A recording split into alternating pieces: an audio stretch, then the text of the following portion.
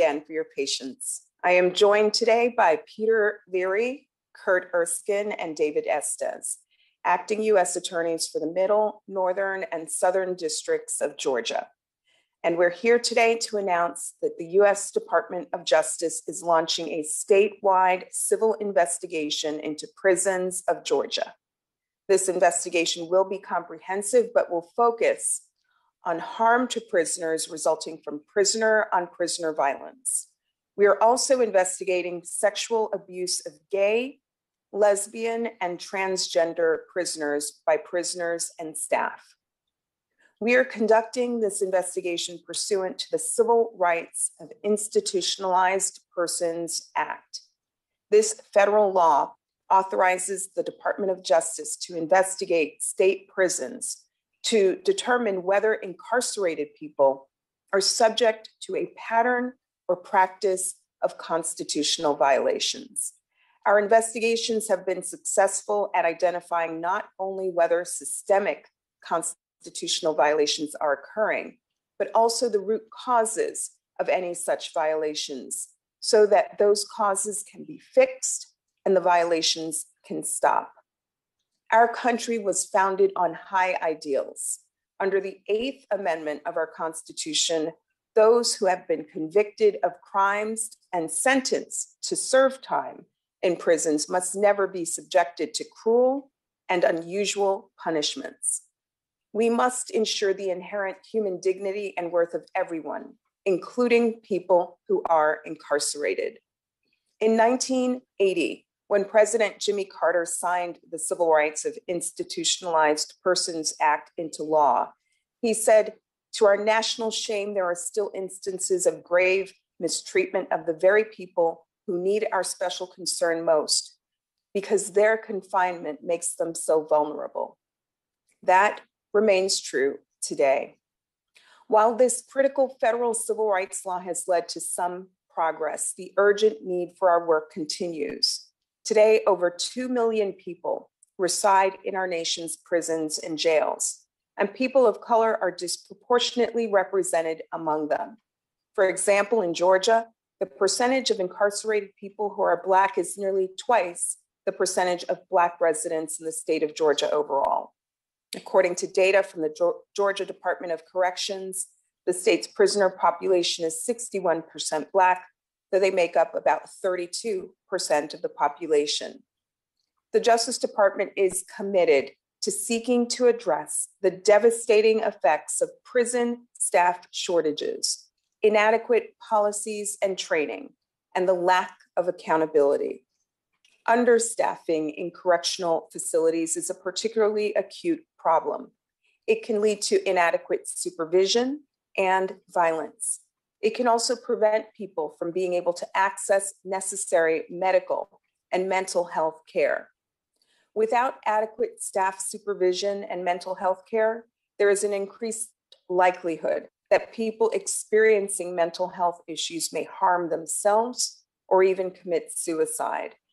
The risk of self-harm and suicide is compounded when people are locked down and isolated in solitary confinement without ongoing human interaction. And without adequate policies, training, and staff accountability, people in prisons and jails are also at risk of abuse from staff sexual misconduct and use of excessive force. The investigation of Georgia prisons that we are announcing today will continue this important work to protect the rights of incarcerated people. Under the 8th Amendment, prison officials have a constitutional obligation to ensure reasonable safety for individuals under their supervision. No prisoner's sentence should include violence at the hands of other prisoners while behind bars. Our investigation will examine whether the state of Georgia adequately protects prisoners held at the close and medium security levels from physical harm at the hands of other prisoners as required by the 8th Amendment.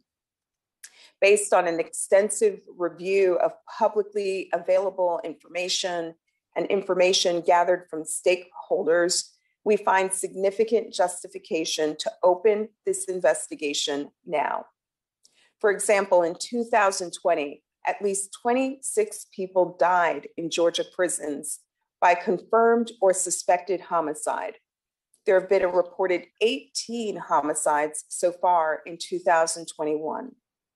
Reports of countless other violence assaults, including stabbings and beatings, also have emerged from Georgia prisons. Concerned citizens, family members, and civil rights organizations, as well as photographs and videos leaked to social media and through other channels, have highlighted widespread contraband weapons and open gang activity in the prisons. A major riot occurred in one large, close security Georgia prison last year, and disturbances reportedly have occurred in other prisons as well. Extreme staffing shortages and high turnover among corrections officers are persistent problems in Georgia. We also will continue the work of our existing investigation into whether the state of Georgia adequately protects lesbian, gay, bisexual, transgender, and intersex or LGBTI prisoners from sexual abuse by other prisoners and by staff. I'm pleased to announce that a team of career civil attorneys from the Special Litigation Section of the Civil Rights Division will be joined by career lawyers in all 3 U.S. attorneys' offices in Georgia represented here today in conducting the investigation. This investigation will be independent, thorough, and fair. We have not made and will not make any conclusions until our investigation is complete. If our investigation reveals reasonable cause to believe there is a systemic constitutional violation, we will provide written notice to the state of Georgia of the violation or violations, along with the supporting facts and the minimal remedial measures. We will seek to work cooperatively with the state to establish solutions to any problems our investigation uncovers. We are committed to confronting unlawful and unconstitutional issues inside our prisons across the country, and I'd like to highlight just a few examples of how our cases are seeking to address systemic deficiencies leading to harm to human life, safety, and bodily integrity in prisons and jails.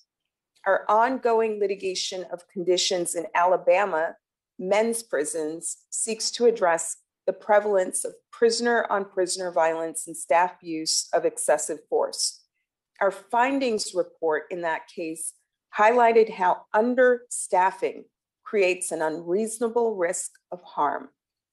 We are also focusing on harm from prolonged solitary confinement in the enforcement of our consent decrees in Hampton Roads, Virginia, as well as through our investigations of the Massachusetts Department of Corrections, the Alameda County Jail, and the San Luis Obispo County Jail. Our Alameda County Jail investigation also examines how a lack of community mental health services can lead to unnecessary cycling of individuals through carceral and residential mental health settings and exacerbate problems with care in the jail. And finally, our recent consent decree regarding the Edna Mann Correctional Facility for Women requires the state of New Jersey to implement policy, training, accountability, and transparency measures to ensure that women confined there are protected from staff sexual abuse.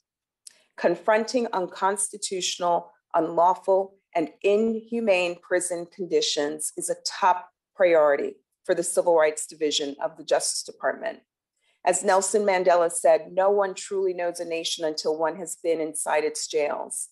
A nation should not be judged by how it treats its highest citizens, but its lowest ones. Thank you. I want to now turn the floor over to Acting U.S. Attorney Leary, who will now offer remarks. Thank you, AAG Clark, and good morning to everyone. My name is Peter Leary, and I'm the Acting U.S. Attorney for the Middle District of Georgia. The Middle District of Georgia encompasses 70 of Georgia's 159 counties and covers more than 25,000 square miles. And as it relates to this investigation, the Middle District of Georgia is home to 15 of the 35 close and medium security GDOC prisons.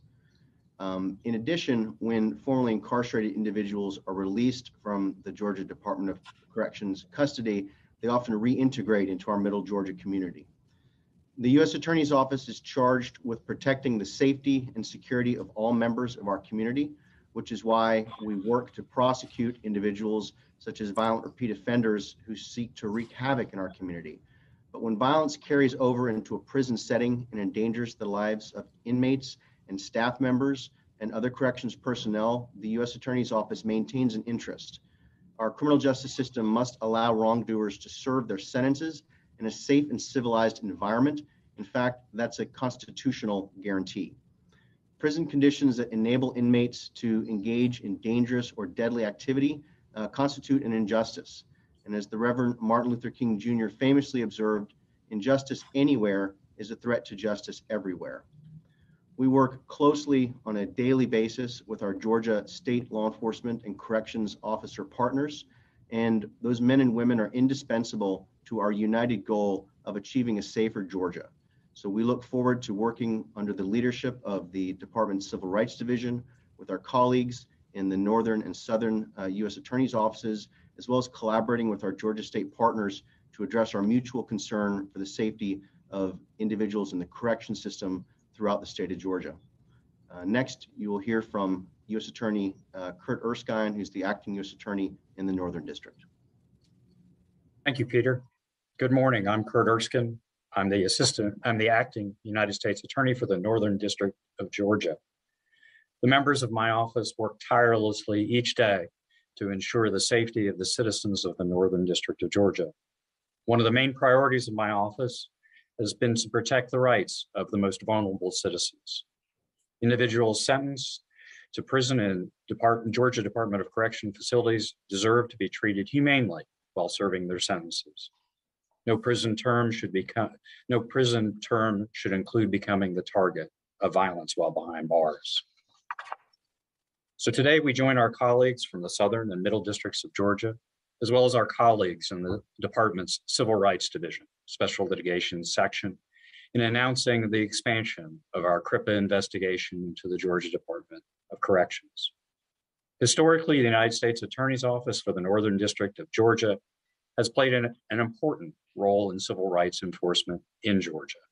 We are fortunate to have dedicated career prosecutors who focus their work on federal civil rights enforcement. In 2016, we reaffirmed our commitment to civil rights enforcement by creating a civil rights unit. And since that time, we have handled hundreds of civil rights cases that have impacted our district. One of our main priorities of our civil rights unit is to protect the rights of those who are most vulnerable, including those who are incarcerated inside of our state prisons. And consistent with this priority, I'm dedicating the resources of my office to partner with my federal colleagues to ensure that state prisons are safe and compliant with federal law. Like Assistant Attorney General Clark, I am confident this investigation will be independent and thorough and fair. My office looks forward to working cooperatively with the Georgia Department of Corrections to ensure the safety of all individuals inside its prisons. Thank you. Now I'll turn it over to Acting United States Attorney David Estes. Good morning. I'm David Estes, the Acting United States Attorney for the Southern District of Georgia. There are 15 state correctional facilities that house medium and close security prisoners within the 43 counties of the Southern District of Georgia. Our office is dedicated to working with our law enforcement partners to investigate and prevent violent crimes, including when they occur in Georgia prisons. Violent assault is not a legal or morally acceptable part of a lawful prison sentence. The investigation discussed today is the latest example of our office's commitment to stamping out violence in our district, no matter where it is found and no matter who the victim is. We look forward to working with the state of Georgia, the Georgia Department of Corrections, the Civil Rights Division of the Department of Justice, and our counterparts in the U.S. Attorney's offices for the Northern and Middle Districts of Georgia, to further our shared mission to keep correctional facilities safe and for the sake of our community. The prisoners housed there, and the dedicated staff who work there. Now I'll turn it back over to Assistant Attorney General Clark. We will now take a couple of questions. If you have a question, please use the raise your hand function. If you would like to ask a question, please use the raise your hand function. We will pause for a second.